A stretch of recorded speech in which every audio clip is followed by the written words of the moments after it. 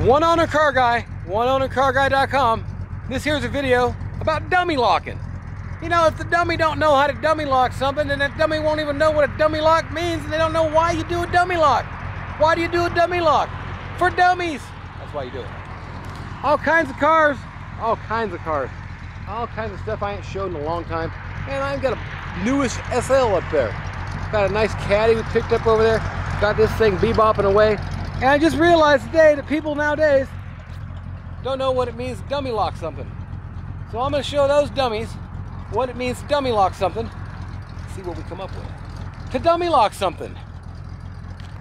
Why do you dummy lock it? First off, let's go with that. Why do you dummy lock something? You would dummy lock something to where somebody coming by sees it and they're a dummy and they don't check, so they think it's locked. It's security, but you still don't have to have the key in case you just leave it open for someone. When I have people show up, I say, hey, it's dummy locked. I figure if somebody comes in here I don't want, I can just shoot them and be done with it. And either way, we got the dummy taken care of. But